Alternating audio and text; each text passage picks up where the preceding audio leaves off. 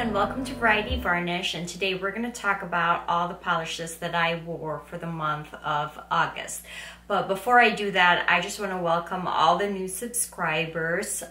Welcome, and I hope you really find something you like in my channel. Comment down below, let's get to know each other. How did you find me? I would love to find out. I have a feeling it's from Manny-centric because she's been so awesome. She's been really a great supporter. She's kind of been saying a lot of all these nice things about me that I feel, for myself that I don't really deserve, but I am so appreciative and I am so honored because she's such a great nail artist, and also she has become such a good friend. And so I have a suspicion a lot of you guys found me through her, and I'm so appreciative of her, and I'm so appreciative of you guys. And so yeah, comment down below, let's get to know each other. I would love to hear from you guys. And so I have a confession to make before anything else also.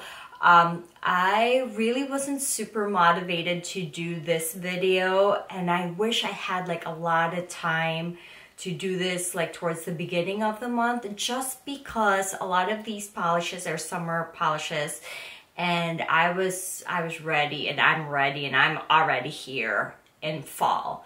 And yeah, so but I think it's kind of unfair not to revisit these polishes because they're so beautiful. I mean, I wore some pretty awesome polishes last month, and also I wanted to continue this monthly polish video because I think I've done about 2 or 3 of these videos, and I'm gonna actually link the playlist down below for the other videos. And yeah, so I have about like 15 polishes, give or take, to talk about today, and we're gonna go ahead and get started.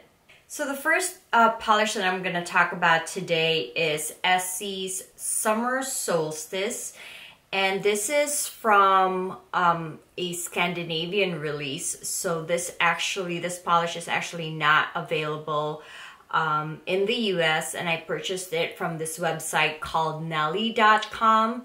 Like I said, it's a Scandinavian release. I think the collection is called Celebrating Midsummer, and it's this beautiful sort of mid-tone yellow. It's a little bit leaning pastel, but it's definitely mid-tone. Beautiful formula. It has the new Essie wide brush, 2 to 3 coats to get opaque, and I don't know if you can see that color right there. And it's absolutely gorgeous. Now, it's weird because when I saw this, I was like, yeah, this is not exactly like the most unique yellow ever. So I kind of figured there must be a dupe somewhere, somehow. But at that time when I purchased this, I could not find a dupe. But I did finally find one, and I'm hoping like I could do like a split screen of a comparison for this. But this is China Glaze's Casual Friday, and pretty much, I don't know if you can see the bottle, but here you go. I'm not sure if this camera will focus, but this is essentially the same polish. So I'm also talking about China Glaze's Casual Friday because right now Sally Beauty is having a 50% off sale for all their China Glazes, and this is where Sally's is actually where I got Casual Friday. So if you're interested in getting Summer Solstice and you don't want to shell out the $15 shipping from Nelly, or if you can't find it, I think that China Glazes Casual Friday is a really good option for you guys to pick up. So yeah, that's that. Then the next polish I'm going to talk about is Stella Chroma's Who Is the Drizzle, and this is this beautiful sort of white base with lots of multicolored flakies. Holy macaroni, this is an absolutely gorgeous polish. This was opaque in probably 2 coats. It still has that, crelly formula where it doesn't really get fully opaque. I think that curly formulas really are not meant to get opaque, and so it has a beautiful, beautiful look to it at 2 coats. This is also a polish pickup for June 2019. I love Stella Chroma, and this is a beautiful polish. So the next polish I'm going to talk about is Essie's Without a Stitch, and this is a light gray neutral, and this was for hashtag Pony's Polish Parade. It's a prompt that was created by Polished Pony on Instagram, and she asked that we put a matte top coat, or like, you know, we do a matte mani for this one. So I put on Revlon's matte pearl glaze, which I don't have with me right now because it's in my car. So the photo got a lot of like likes and favorites. Personally, I didn't really love that look. I love this shade Without a Stitch, but I think that the matte pearl glaze kind of gave it like a little bit of a dead hand look on me, and so it wasn't definitely my favorite mani, but it looked beautiful on photos. It just goes to show, like, you know, you can't really judge a mani on a photograph, and also it's really a lot of personal preference that goes into your manicures. But yeah, a lot of people seem to have liked it, but me personally, it was all right. I think I'm gonna try Without a Stitch again without that top coat, and I have a feeling I'm actually gonna like it. So the next polish I'm gonna talk about is CoverGirl's Constant Caribbean. This is a beautiful, beautiful sort of, I think it's a duochrome. It definitely has a shift. I can call it a teal, but it sort of has like a sapphire emerald shift to it. Absolutely gorgeous polish. I wore this as a pedicure, and I'm gonna post the photo somewhere on the screen, but just as a digression, I took down all my what do you call this, my pedicure photos, because I've had a lot of like suspicious people sort of message me about my toes. You know what I mean? Like, I don't have to elaborate on that. And you know, that's cool. If you guys are into that, that's totally fine. I just don't want to be the object of that. And so, you know, I spoke with my husband and we talked about it, and I've decided that I am going to take down all my pedicure photos. But I'm still going to post a little photo right here on the screen just so you can see how beautiful this polish is. This is definitely a keeper for me, and I am going to wear this probably again, hopefully in the winter or next year, as a manicure. Opaque in 2 coats, beautiful formula. The brush is kind of like medium. It's not that thin Essie Zoya, but it's also not like a paddle brush. Fairly easy to work with, but I love these CoverGirl Outlast polishes, and this Constant Caribbean is like one of them. So then the next polish I'm going to talk about is China Glaze's Sunset Seeker. This is a beautiful red that has a lot of orange undertones. I have a gripe about it though, because it's a semi-matte finish. It's not quite matte. Again, it was very reminiscent of Essie's, what do you call that green that I wore the last time, Vice Versa. It kind of had that same texture, kind of like a toy polish. So, I mean, I guess it's all the same because I always wear a top coat anyway. And when I put a glossy top coat on this baby, it shone. Like, it was beautiful. It just shines on a glossy top coat. It looks so juicy. And I actually stamped my ring finger with gold over it. It was just such a beautiful look. So this is a keeper. I mean, I'm sure if you put a matte top coat in it and made it truly matte, it also has a certain beauty to it. Me personally, I'm not the biggest fan of matte manis.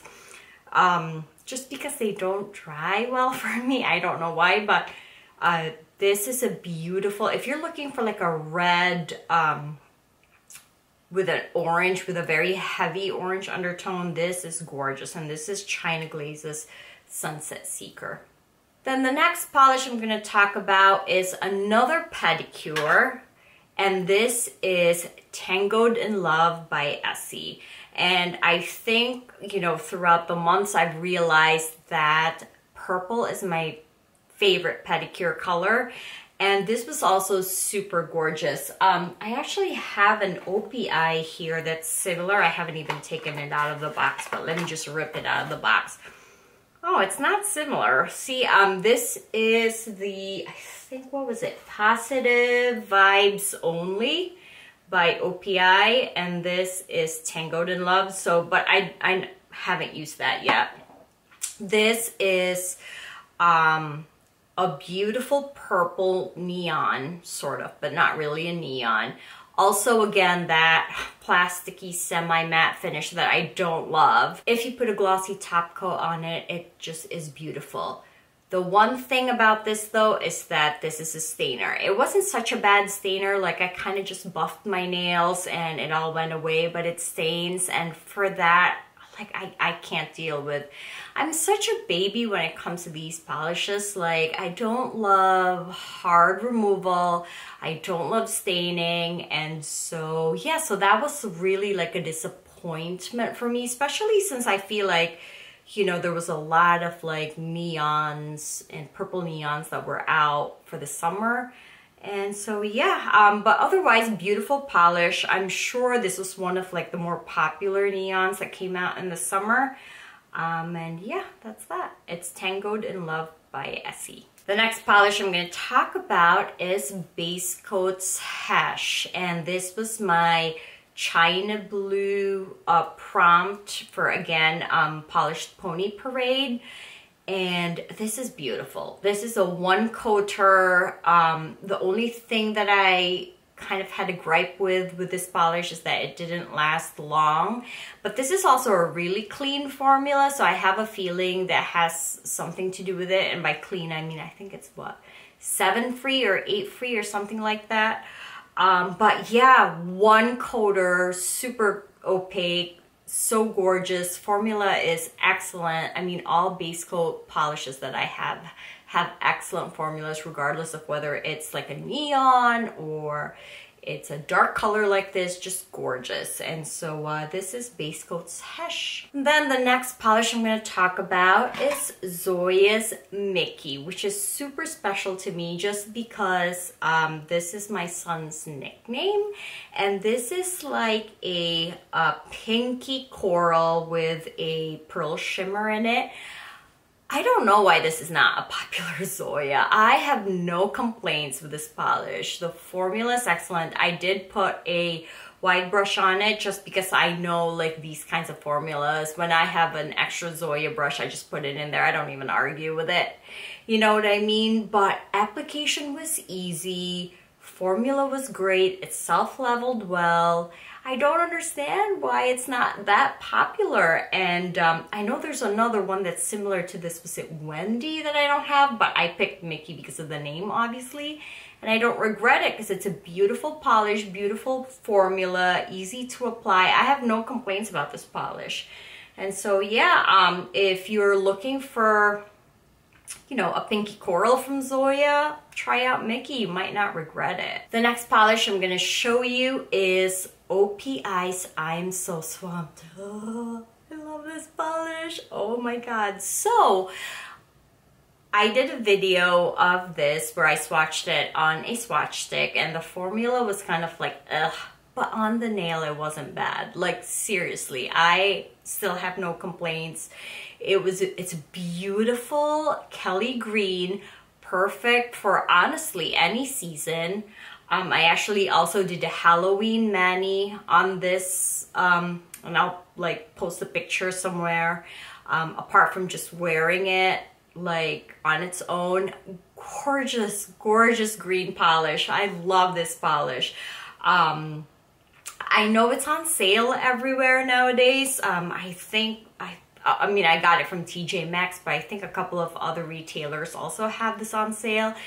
So gorgeous, you guys. Pick it up when you have the chance. So I have a polish that I wore that I don't have with me right now because my mother liked it and she took it from me. But it is OPI's Orange You Rockstar. So this is another neon coral, quite similar to Zoya's Micky in the photographs, but I think Zoya's Micky is a little bit less juicy, if I may say so. This is a little bit more opaque. It's definitely a little bit more opaque because that formula was honestly god awful. Like, so here's how I feel about neons in general, right? I don't love neons. Like, they're not my top shades to wear. And if I'm gonna wear a neon, I would love for it to be easy. And there are so many like retailers and creators now that make beautiful neons with beautiful formulas. Cirque colors come to mind, you know what I mean? And so why I have to deal with this awful formula, I don't know. I mean, it's OPI, right? I mean, OPI is supposedly, you know, one of those mainstream brands that have a better formula. The color is beautiful. It's absolutely gorgeous. In fact, so gorgeous my mom took it away from me. So now I can't show you the bottle.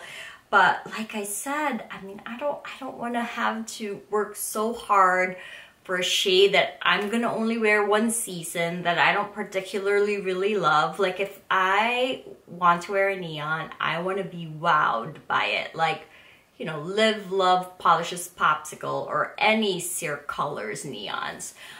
So yeah, so that's how I feel, and you'll see the photo somewhere in the screen, but this is OPI's Orange You Rockstar. The next polish I'm going to talk about is Essie's Blossom Dandy, and this is my absolute favorite blue Essie ever. This is the perfect Tiffany blue with an excellent formula. I mean, you know, you have mint candy apple and all these blues that are super beautiful but super problematic when it comes to formula. Blossom Dandy is your go-to if you want like a minty blue that won't give you a headache when you're applying it. Try to find Blossom Dandy. I think it's discontinued, but I did try to find it as a gift for someone, and I know I kind of found it in some odds and ends retailers online. And so yeah, this is absolutely gorgeous, and I wore this for the Essie Club collab on Wednesdays. We wear mint. The next polish I'm going to talk about is Scofflaw's Hack the Planet. This is an oldie but goodie. I found this on a D-stash, and it's this green, neon green with some gold shimmer or yellow shimmer on the base.